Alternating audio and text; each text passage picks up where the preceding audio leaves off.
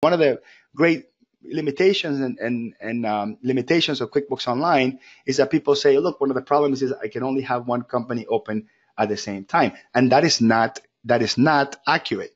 The way Google Chrome works is every Google Chrome user has sort of its own instance of the login connection with QBO. So right now I have this sample file open, and it's under that user that you see up here. So you kind of have to look at in the top right here where you see Hector at QBK. That's my Google Chrome user, and I can leave this QuickBooks file open in here, and I can click on that little name there, and it will open up this menu. This is called the Google Chrome user menu. And then what I can do is I can click here where it says Manage People, and you're going to create a Google Chrome user. This has nothing to do with a QuickBooks user. This is a Google Chrome user, and every Google Chrome user, it's its own instance of a connection with QuickBooks.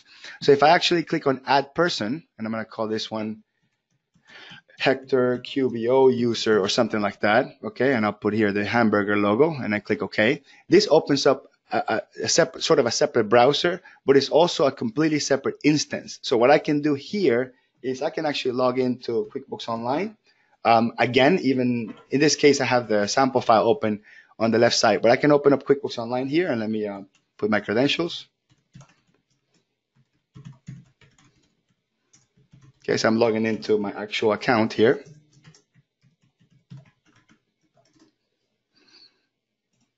Okay, so I got my Google Chrome user logging into QBO here, and I have an entirely different QBO account here on the behind me. So what I'm going to do is I'm going to bring this to the left, shift, and then bring the other one to the right. So I essentially have two Google Chrome users going on. One is logged into one QuickBooks file, so I can go in there and pull up, let's say, a P&L report or something like that. So on the left side, I have the sample file open.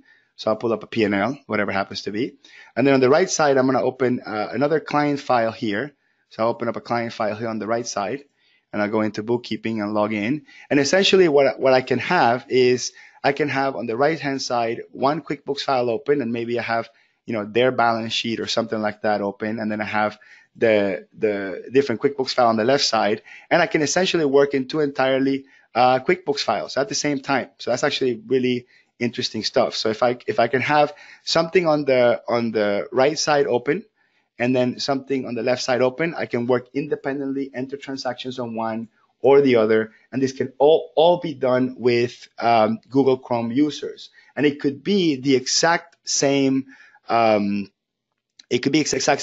So you can log in into your account twice and open up an entire different QBO file with it. So you don't have to have separate logins. You can log in twice with two different browsers. Okay, so that's the first part I wanted to tell you. That let's call that the benefits, quote unquote, of having multiple Google Chrome users. So that would be the first benefit. The obvious one is I can have multiple QuickBooks files at the same time.